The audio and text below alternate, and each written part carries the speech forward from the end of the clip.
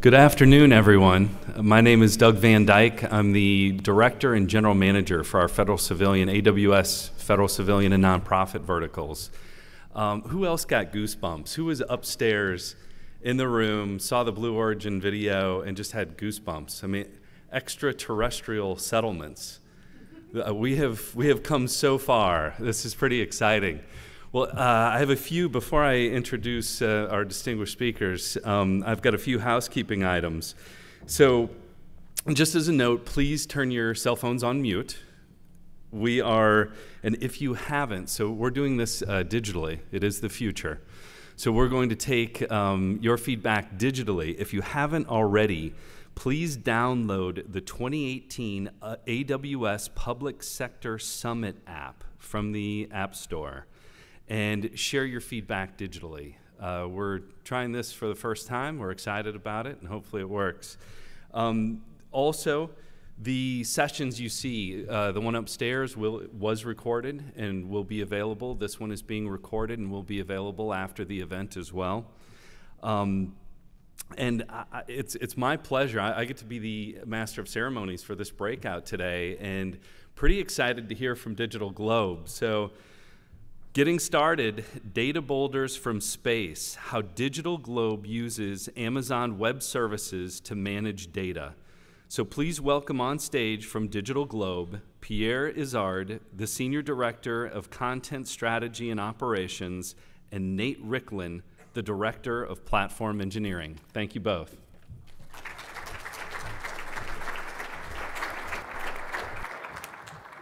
Thanks for the intro.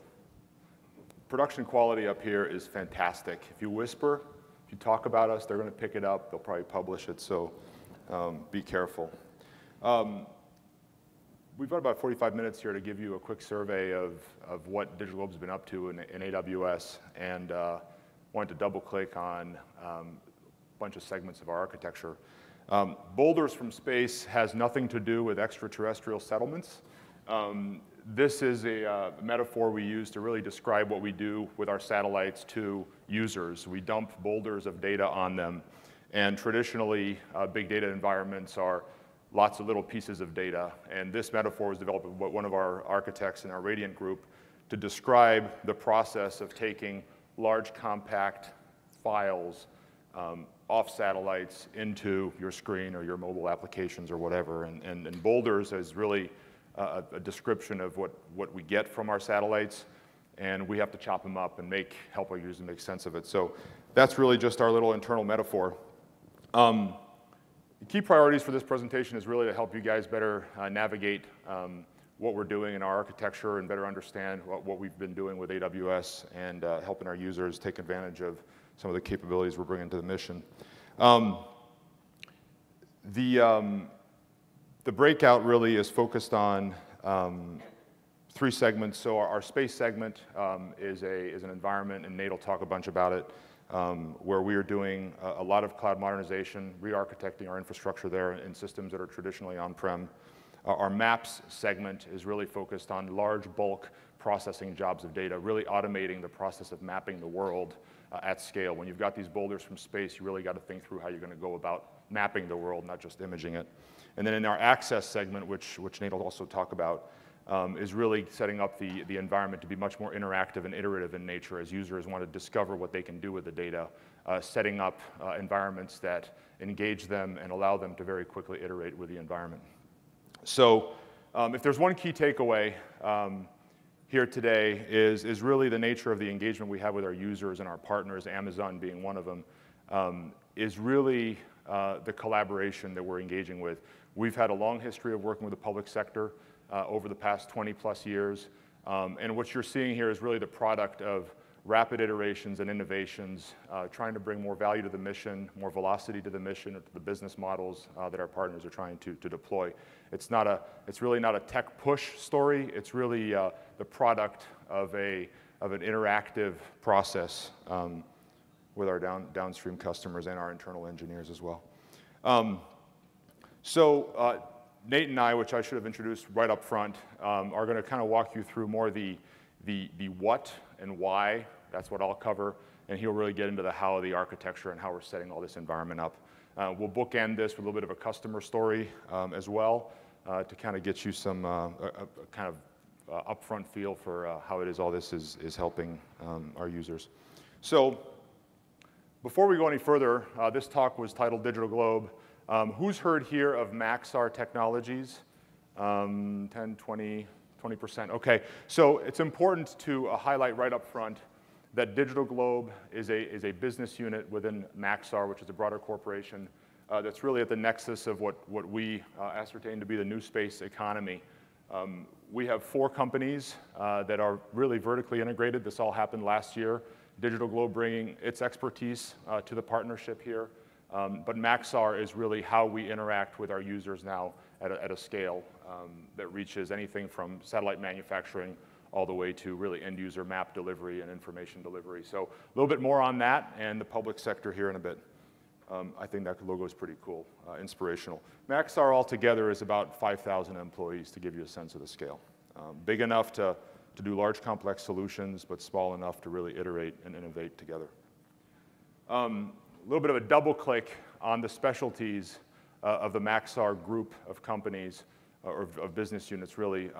SSL, Space Systems Loral, once upon a time, MDA, DigitalGlobe, and Radiant Solution are really focused on their swim lanes and their specialties, all of them migrating in a variety of different processes and cadences to the cloud to deliver more velocity, more flexibility to their users. So SSL on the left, and we'll double click a little bit on the key solutions some of these folks are doing.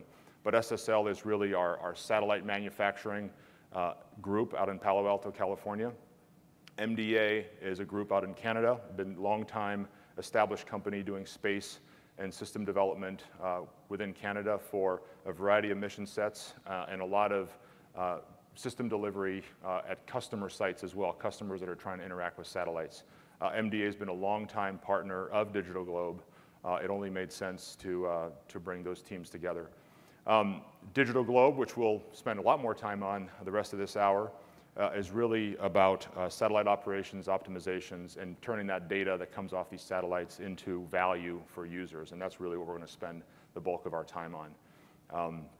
Radiant Solutions is a very innovative, deeply embedded team doing advanced geospatial solutions for the US DoD primarily, but also applying those technologies into commercial areas as well. So delivering a lot of agility and interacting really face-to-face with end users to make sure that the last mile delivers what was intended.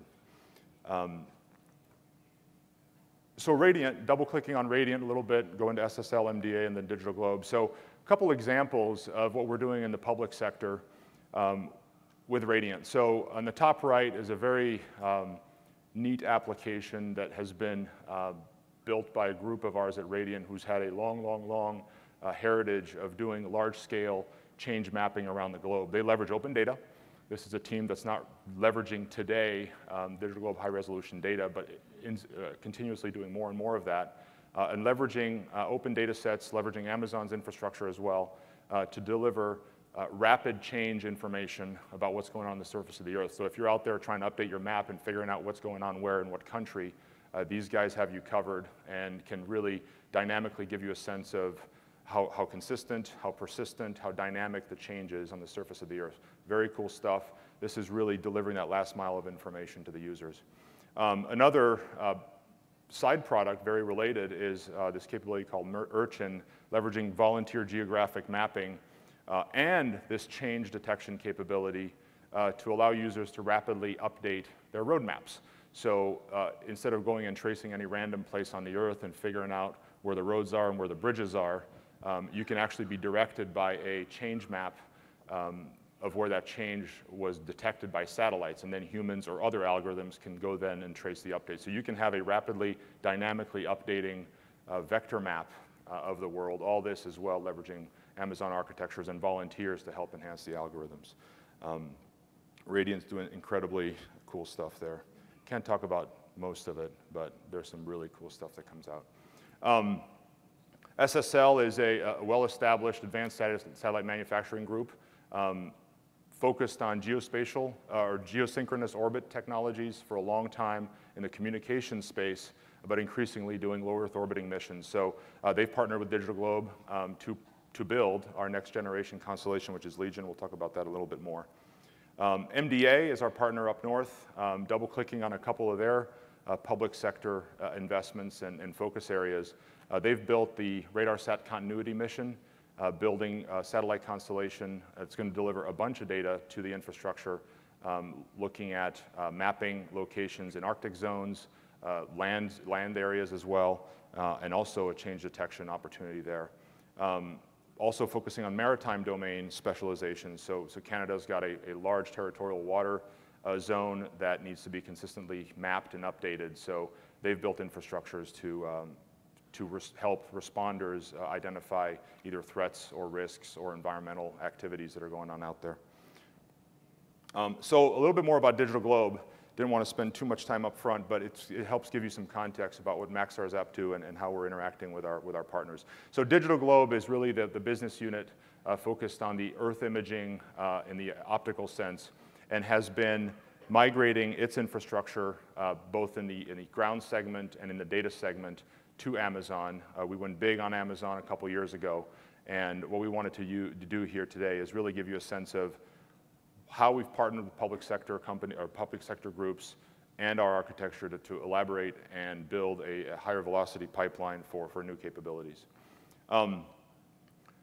So we've been working with the public sector, if you look back, since 1994. We were the first recipient of a commercial remote sensing license to actually spin out defense technologies into commercial applications. So if you go all the way back, our innovation with the public sector was quite a bit into the past.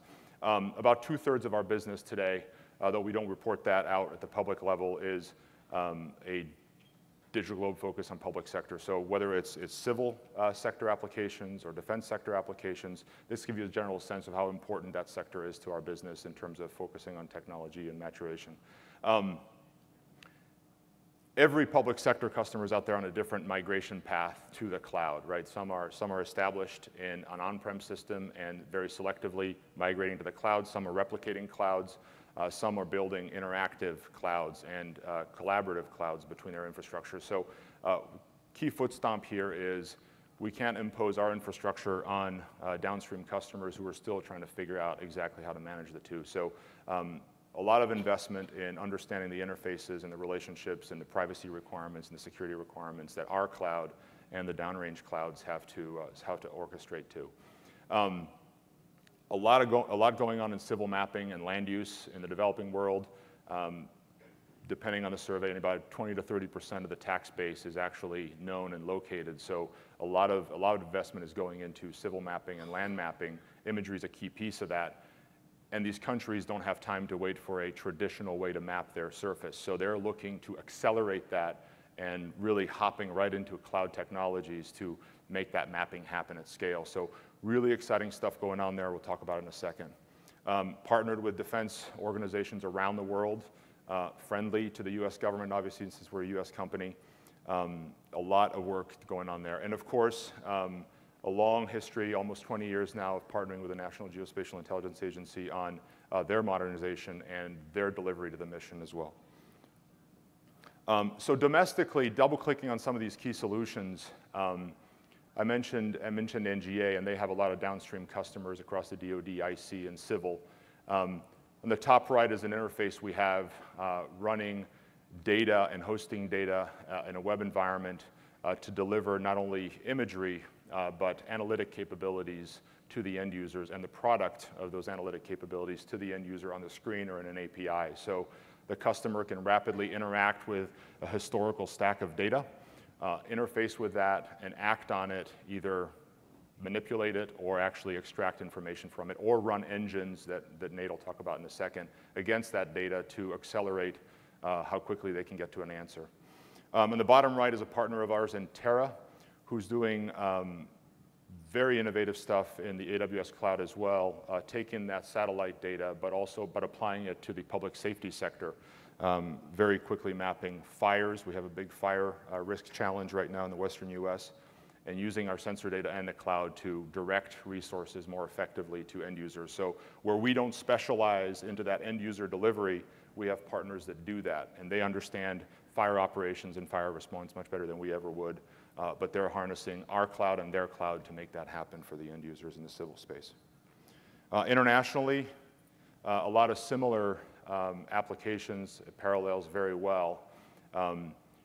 I mentioned land mapping, a lot of work going on right now to automate parcel boundary extractions and land use information about the surface of the earth. So these countries, either in Africa, Asia, Latin America, are looking to these infrastructures to really leapfrog their information needs rather than acquiring data and infrastructure and software and expertise.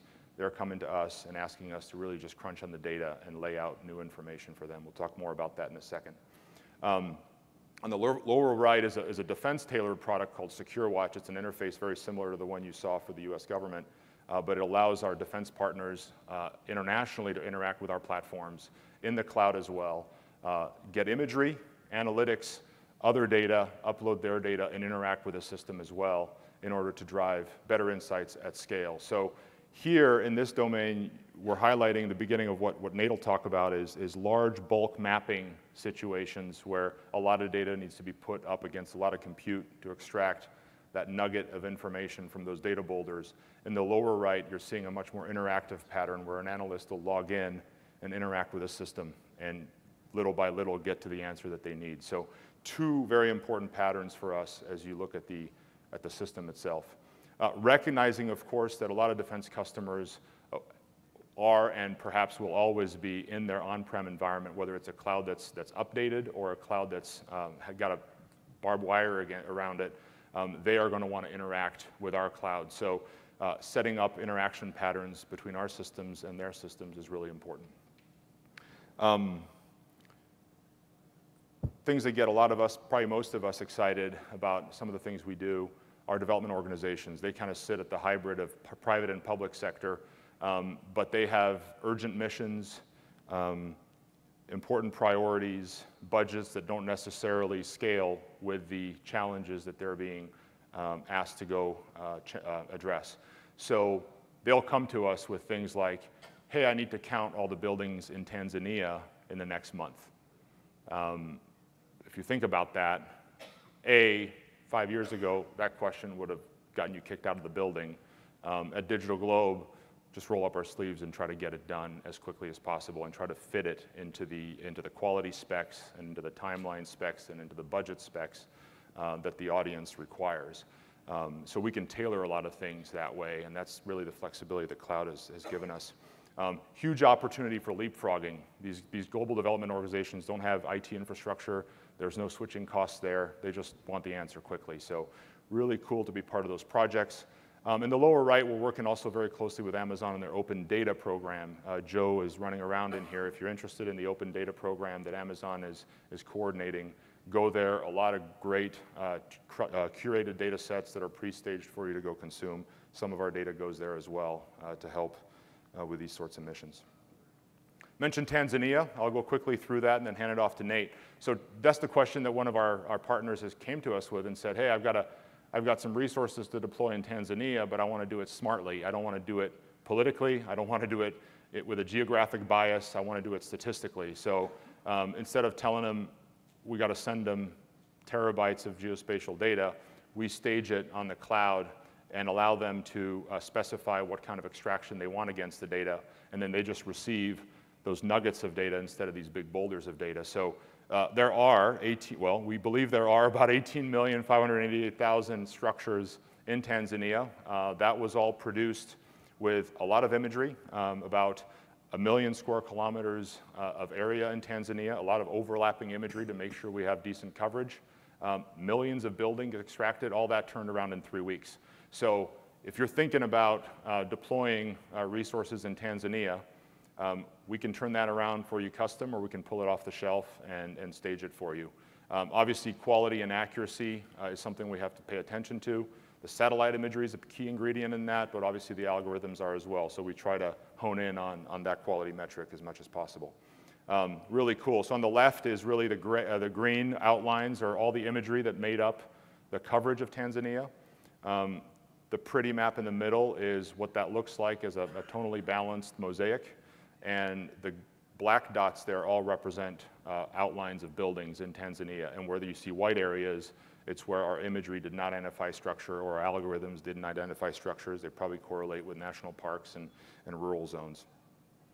Here's a different look at that, and here are the boundaries. So if you go in there, you'll find that 10% error rate, but it only took 3 weeks is really the point. So you can iterate on that and make that better and better.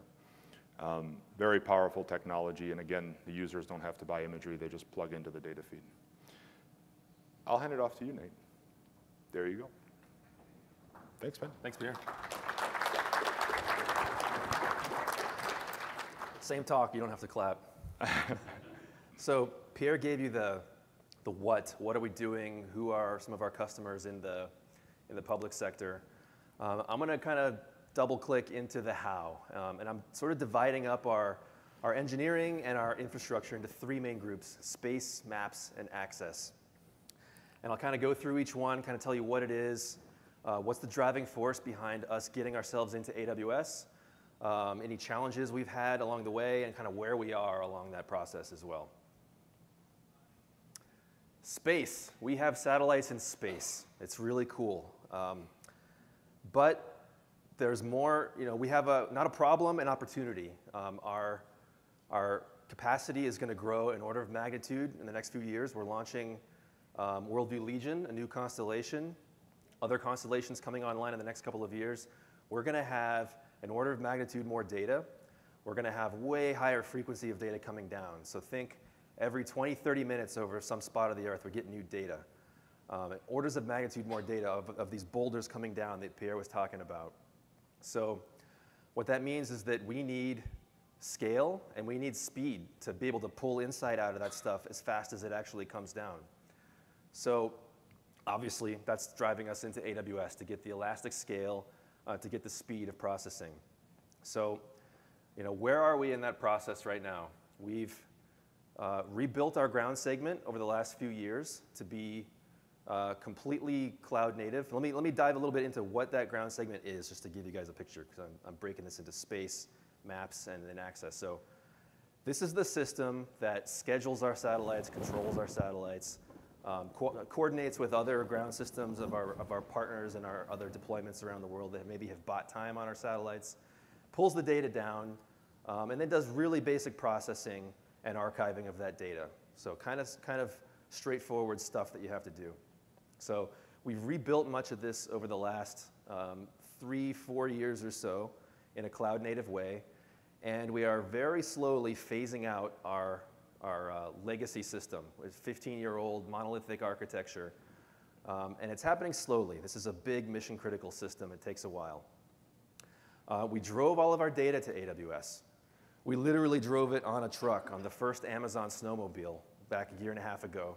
I don't know if you guys saw it drive onto the main stage to cool music, but that was really cool. That was our data sitting on that truck that we drove to Amazon, and we now have it in multiple regions backed up. Our new data is all flowing to Amazon. So basically, we're all in. Let me give you kind of an overview of that. Real basic architecture. I won't go into a lot of details, but data coming down from space to our satellite dish here, coming into our in the cloud ground system. We've got these little rapid access systems. Rapid access is a product that we sell to other governments out there. It's kind of like a ground system light, and it's all in AWS. So this thing talks to our ground system and coordinates with our scheduling and all that stuff, and then the data flows to that customer instead of to our own data center, if that's the agreement we have. But the thing I really want to talk about here, the really cool part, is this fire hose coming out of our ground system into S3. That's it. We do the most basic processing to level 1B in satellite world. That's the processing level of the imagery that's kind of the most common currency that most downstream things can use. We process it to that level, and we dump it in S3, full stop. S3 is our interface. I think that's the really important concept here in this architecture, that everybody, all the pieces in this whole diagram, their whole job is to dump stuff into S3. And yeah, we have some smart stuff happening. We have life cycling to Glacier and back, and we're doing some really cool machine learning and predictive analytics to figure out what's hot, what should we stage into S3 versus being in Glacier. But this S3 is the interface for everything downstream to use. And it's awesome because we didn't invent the interface. Amazon did, and there's tons of documentation out there. There's all kinds of authorization, everything we need. So we just go as native as we can, use S3. That's our interface for everything else. OK, intermission. Space is cool, and this is a cool picture from space. I can't remember exactly how we threw this in there, but I looked at it, and this is Patagonia. That's Fitzroy and Serratore there. Sometimes we just like to aim our satellites way up and figure out what climbing conditions are like for potential future trips, but cool picture from space. Maps. All right, so what this is, as Pierre mentioned, kind of bulk processing, bulk transaction for pushing tons of data to a lot of our big customers. And really, from an engineering perspective, this is our own people, our own engineers, our own operators, using our own infrastructure to produce product. And we need to do that at scale. So what's driving us to need that scale is customers are demanding bigger and bigger things, like this whole continent of Australia mosaicked. Each one of those little green rectangles is a DigitalGlobe strip, which is typically a 2,000 square kilometer, 30 gigabyte thing that will blow up your Mac if you try to look at it. So it's hard to deal with. So when there's demand for these giant things, we need the scale of AWS and the ease of use of having like EC2 next to S3 and no data transfer costs to scale out and produce these kind of things super fast. Customers are also demanding more flexibility in what they get. What we used to do is kind of make these mosaics, put them on the shelf, and that's what we have for the next year or two, and we sell that. Well, with being in the cloud, we now have the opportunity to make custom mosaics on the fly from recipes for people. Maybe you want only certain seasonality. Maybe you want only a certain year or different time series or things like that. So that's all built and super scalable. Challenges here, there's not, a lot of this is our R&D group building this stuff. And the way they operate, since this is kind of manually massaged infrastructure getting operated and building these kind of big bulk products, they can go cloud native on the next thing they build. And so that's what they've done. We've had some pretty good success with our R&D team inventing new ways of building these things in the cloud, doing it their own way, and then pushing right back into S3, where nobody has to know anything else about that system. It's just S3's interface yet again. So here's kind of the architecture on that one. This time, space is off the screen to the left. It's off the picture. All we care about is that there's data sitting in S3. We've got our entire archive. We've got a bunch of mosaics. We've got a hot cache. We're going back and forth to Glacier and all that stuff. It turns out when you have all your data sitting in S3 and you need people in your own company or even external partners to use it, you need all kinds of stuff on top of it. There's all kinds of licensing restrictions on the data. Different customers are allowed to use different things, different countries, things like that. So we have to put in place on top of S3 kind of an access control layer. And again, we've had good luck going as native as we can to AWS, using tags, using IAM roles, that kind of thing, using S3 server access logs to track what people are doing. And then over here on the right, this is one example of our bulk mapping generation systems. This is Flame. This is our flexible large area mosaic engine. And this team has gotten into the nitty-gritty with Amazon. They basically use every service. I think there's supposed to be even step functions on here in batch that they've started using. So they can make any mosaic, like you saw on the last page, turn through it super fast, push it back into S3, and now that's available for further downstream processing, pulling out building footprints, doing any other cool stuff with it. All right, finally, access. So space, we have our IT, our ground system infrastructure. We're migrating that to the cloud very slowly. Maps, we're operating our own infrastructure to produce product. Access is all about opening up our data to other people. This is other third parties, this is partners, and the reason is because we are super dumb. Not that dumb, but mostly dumb. We are certainly not the smartest people in the world at coming up with algorithms to run on satellite imagery.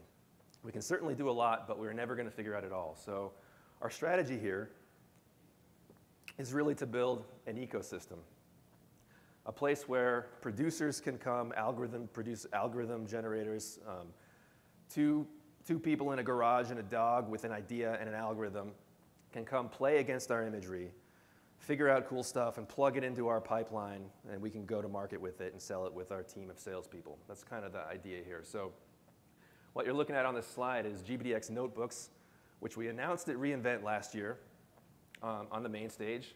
And it just went GA a couple weeks ago, so this is fully open and available.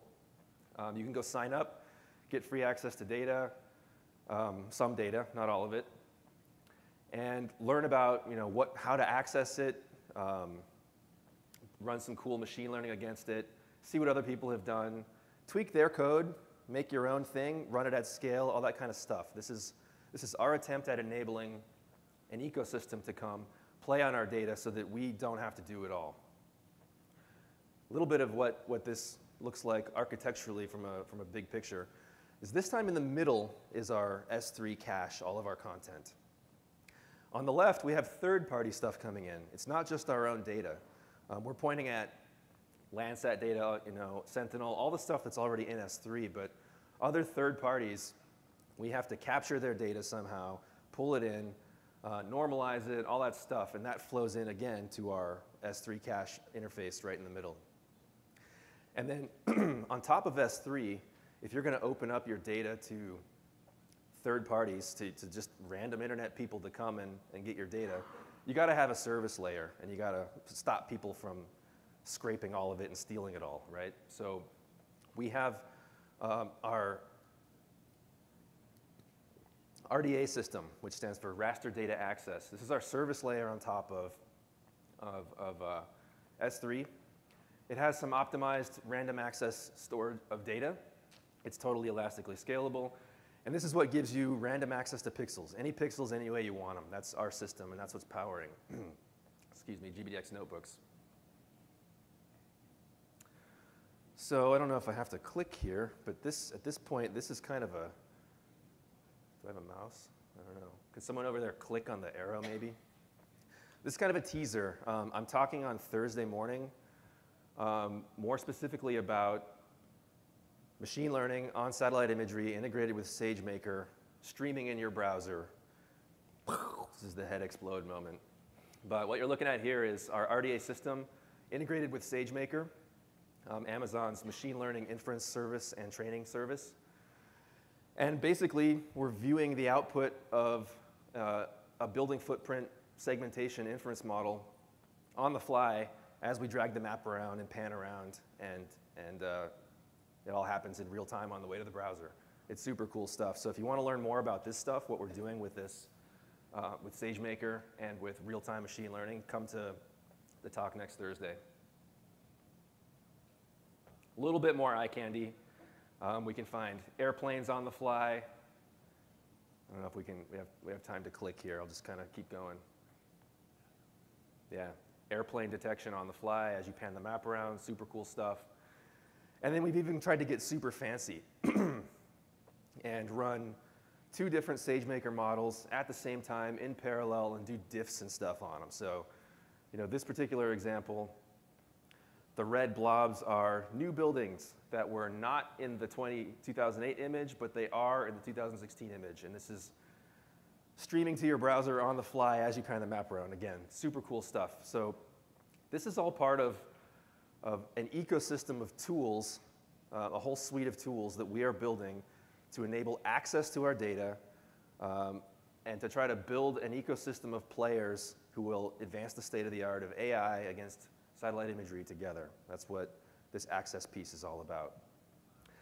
If I could give lessons learned on that, you know, the teams that build the access pieces, we've got great ex-startup people who are super proficient in AWS, been doing AWS their whole career. So building this stuff is easy. The hard part is really integrating with our legacy systems, integrating with our ground system that's moving at a bit of a slower cadence. So that's kind of the main lesson learned up here at the top, is these different components of our infrastructure, different also groups in our engineering organization, all sort of move at a different cadence. There's a cultural piece to that. You know, part of it is learning AWS and in our kind of old school aerospace waterfall way of doing things, being willing to experiment, play with what's out there. But it doesn't, you know, it's hard because you can't just replace a legacy system with something new when it's this mission critical thing. So it's not something you can do fast. So the trick here is find a way for these different moving teams, these different speeds of teams to work together. And on the cultural piece, one thing that Amazon did for us that I just want to call out that was really cool is they came and did a game day hackathon at our company. And so I imagine this is something they can do for anybody who asks. Basically, they show up, put on a hackathon for you. You send a bunch of developers, have 100 people in a room, and you do Amazon's hackathon. It's an awesome way for different people in the company to kind of mix and match and learn about AWS together and trying to figure things out. I participated, this was like 3 weeks ago, and learned a few more things about AWS, so it's cool for everybody. So definitely do that. And then the biggest lesson learned, I think, in working on Amazon is don't reinvent the wheel. Amazon's coming out with managed services, and they have a bunch of them lying around. Don't rebuild that from scratch. Don't build like a set of nodes that are all going to be load balanced and serve your web app. Amazon does that for you, you know. And the other main thing that I learned, or that I think my observation is whatever you're planning on building in Amazon, anywhere really, halfway through building it, Amazon will come out with something that, if you had it at the beginning, would make you only take half the time to build the thing you're trying to build. So I don't know what the lesson there is. Certainly we can't wait around and hope Amazon's going to do stuff for us, but we should always be curious, always be paying attention to what they're doing, always be trying things out. Not everything they come out with is awesome right away. Sometimes it takes a year to bake, and then it's robust, right? Unfortunately. But a great thing to do there is, like what we've done, is we've partnered really tightly with AWS. We have great dialogue about features and what's coming out when, and we get to influence the roadmap a little bit, and that's been awesome, and we've enjoyed that, giving us the confidence to dive in on some of the services when we're learning about them and they're new, like SageMaker. So with that, I'll hand it off to Pierre. Thanks, sir. We have time for Q&A as well after that. We want to give you a quick roll-up, really, of what we've been up to in Amazon. Hopefully this was informative with regard to focus on public sector applications, the interactive patterns we're having within our own teams. We have different architectures that are all on different migration paths, depending on where they were born. and obviously, getting into the open kimono, really, on the technology itself and how we're migrating our system to take advantage of Amazon selectively based on the best use cases. Q&A after this, but we don't want to part without talking about our customers and what they're doing. So tomorrow is World Refugee Day. When we set this up, we didn't really know how political refugees were going to become over the past week, but tomorrow is Refugee Day nonetheless. And what we are doing with the USA for UNHCR organization, Stanford University, really flexing the entire stack we talked about here, is helping map and characterize the world's refugee populations with a high degree of fidelity. So it's an area that is starved for hard, reliable information, independently verifiable information. So what we're doing in this campaign is using volunteers. You can go to the tomnod.com platform, which is an environment for us to solicit inputs about what's going on in our imagery. We've partnered with Stanford and their artificial intelligence lab to identify and using the crowd, refine algorithms to better detect refugee structures within refugee zones, and characterize what's going on, whether it's administrative buildings, tents, permanent or semi-permanent structures, and helping UNHCR through this USA for AIDS UNHCR organization better appropriate allocate resources, distribute resources, and use quantitative methods really to address the refugee problem around the world. So we launched this campaign, I think it was Friday. It was blogged about and tweeted about. It's ongoing now. You can go to tomnod.com, sign up, have your kids sign up, and start finding these locations in the imagery. And over time, that results in a better map and a faster map for everybody. So that's the call to action for you. We have, is that a countdown clock? Yeah, it is. 12 minutes for Q&A, so we have a little bit of time. Who would like to start, whether it's more on the technical side or on the strategy side, customer side? Yeah.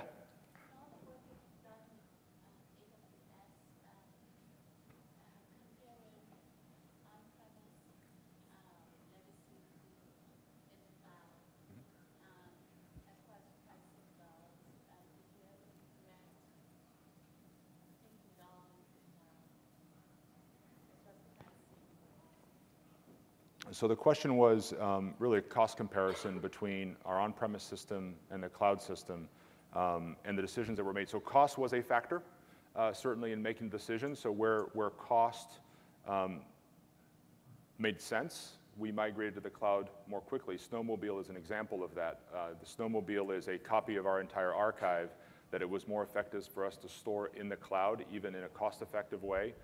Though it was a slower access pattern, it made sense for us economically to go there because not only did it obviate the needs for us to have an on-prem infrastructure, it also allowed us to unlock access to that archive for new business patterns as well. So there was a cost element, but it was also a flexibility element to balance that out. And that is being done very deliberately and thoughtfully across the entire architecture.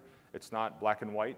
It's also, again, a customer partnership as well. We don't want to do things that are going to break how our customers interact with us. So it's a complicated answer. Cost was one, flexibility was one.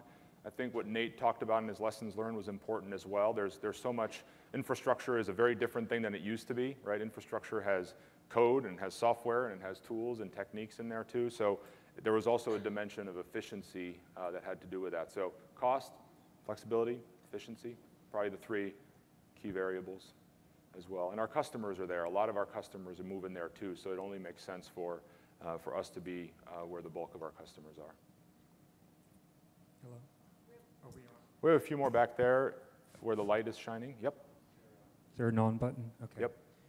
Hi. I saw the first diagram, just request for clarification on it.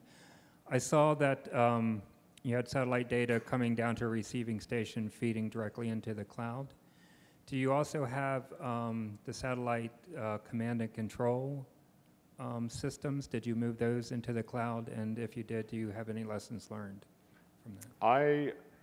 That is a journey we are embarking on, I would say. They are architected for the cloud. We don't want to move there too quickly. It's an area where you don't want to change the wheels while the car is in flight. But that's something we're exploring. It's just really a customer story primarily and a priority story right now. So our commanding right now is not in a public cloud environment, no. Yep, there's a hand raised, sir. Yeah. Yes, do you have any near real-time requirements and failover and resiliency requirements on any of the data sets that you deal with? On the data sets, yeah, so we have a resiliency requirement for sure. We use multi-region capabilities there to ensure that the data isn't in only one high-risk location. So we have a lot of redundancy built into that as well. And real-time access, S3 has given that to us, and we're replicating that capability as well. So in terms of data access patterns, yes, we have requirements that are regulatory requirements. We have our own internal business requirements as well. We do have timelines of data coming off the satellite and getting in front of customer eyeballs as fast as possible, and there are SLAs around that. And there is the push to the cloud takes a little bit of time, but the scale in processing things in parallel gives you, makes up for that time to actually upload something to the cloud. Is that a fair answer? You want to? Nope, good, cool. Yes, sir. Hi, really cool stuff.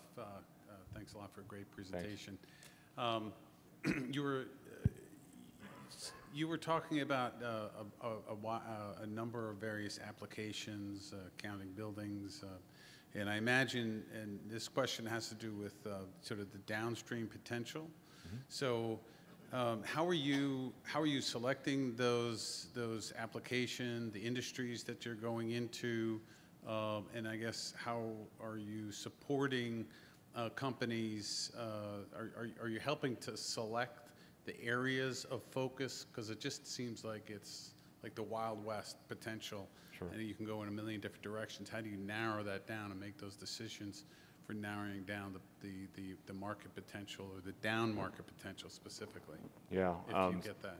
Great product question. I think we were really born as a horizontal product, in the sense that we provide high grade, I'll call it military grade geospatial content, which provides a degree of assurance and consistency to the users. And our early customers were defense customers, so we're certainly deep there, and our Radian team is really foremost there in terms of being integrated with defense customers. So our customers, from a business, practical business perspective, have pulled us in those directions just because of where we were born, quote unquote. And then being very selective in our partnerships as well. So we don't want to build something that's going to disrupt 50 startups that had a similar idea. We'd rather enable them to go do that, where it makes sense to go more vertically and partner with them in a joint development sense, then we would go do that as well. But I would say that to a large degree, we want to understand the use cases. We want to enable our platform to streamline those use cases, but by and large, aside from the defense sector, because our Radian team is really at the edge there, I would say we're largely a horizontal enabler there. So if you're an integrator or a big data company or an analytics company, we'd rather be in the business of making you successful than disrupting your value chain. I think that's a generalization. May get a slightly different answer, but I think by and large that's probably the right one. Did that answer your question? Well, yeah. So you're not helping to identify those market segments that your partners go after and help to nurture those segments. No, we are helping to identify those segments and those markets. I'll kind of defer and say we've got a really great product and go-to-market team who is forecasting and identifying these things. And one of the ones we decided to go after was building footprints. So we've been nurturing a customer who's been in the Wild West ecosystem for a while. We've nurtured them, given them bigger and bigger projects and pilots and things like that. And now we've got a partnership to produce building footprints over the whole world and sell those as a base layer, right? They're going to be on the shelf. And there's some strategy there. There's not just we can go sell these footprints to people, but they're a base layer to be used in many other things that we and ecosystem producers can play with. So we are helping identify those markets, and then we are kind of calling for algorithm producers that are out there to come help us do these things. Yeah, and I would, you're witnessing how dynamic the ecosystem is right now, right? We're both describing a product in a different way. I think building footprints can mean different things to many verticals, right? We want to enable building footprints for somebody who has that IP, but how an oil and gas or an insurance or a fire response company is going to go monetize that, is going to evolve, right? So we're in that testing mode, and again, that's another testimony to how flexible the infrastructure allows us to be, right? We can decide how to monetize that and how to go to market with that. I think I've got the mic and I'm on. Hopefully I didn't contradict Nate there. Thanks again for a nice presentation. I wondered, given the sort of origin of the technology you have from the military sector, whether you're subject to any export regulation for any of the data you have. So for example, ITAR, EAR, and if you could say a little bit about how you deal with sort of data access policies if you have subject to export regulation or anything. Yeah, we are regulated by the Department of Commerce. We have export controls on our technology. We're partnered with the Department of Commerce to iterate on that. It's a very dynamic space, so government's been a partner in that journey as well. So it's not a, it's not a one-sided answer. So we, whether it's capabilities we could build and launch, and making sure we have the regulatory environment to do that is one dimension. Another one is existing ones, and ensuring that we have the right degrees of freedom with how we can go market that, mindful of the fact, of course, that we don't want to, impact any other sensitivities. So, yeah, regulation. We also want to be smart business, business players as well. So we want to be right at that cusp of innovation, but also obviously complying with regulatory oversights.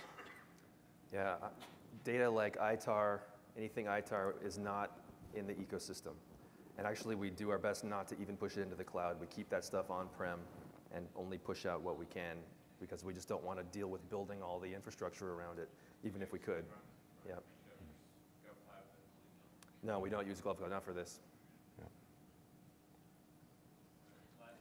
Last question. Okay, great presentation, thank you. I saw in your diagram that you have some data going to S3 and some data going to Glacier. So what kind of data goes to S3 and what goes to Glacier?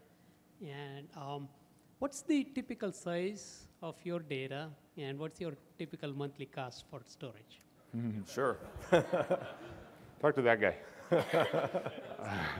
So yeah, we won't talk about cost, but you want to talk about storage and orchestration a little bit?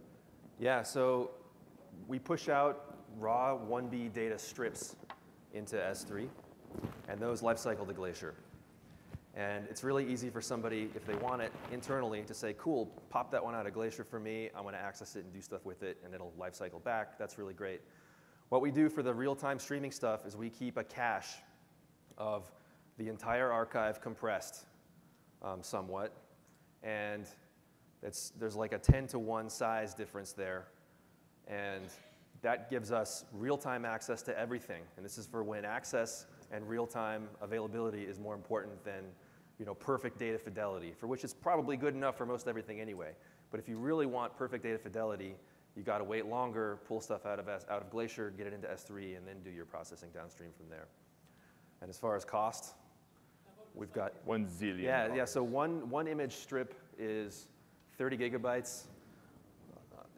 It's shaped like that. I don't know why this is a helpful thing to show you. It's a big flat boulder from space. Yeah, so we actually store them in a cloud-optimized way for our cache. We have our own internal format, but cloud-optimized GeoTIFF works just fine. There are a few other things out there. I know there's talk of analysis-ready data coming out of Radiant Earth. Anything cloud-optimized, basically where you can get random access to different geographic chunks, is great. And then our systems can pull out the chunk, do some processing, and serve it to you. After this talk, go back to the video. These guys next door at Element 84 are doing some great stuff with a NASA data as well. So take our word for it, but then also take their word for it. They're really doing some cool stuff too. So NASA data sets are also in the cloud and available there, and there's a handful of ways to do this, for sure. I don't know what their price is for storage in the cloud. I hope it's less than ours or more than ours. The taxpayer, I don't know. All right, can we have a big thank you for Nate and Pierre?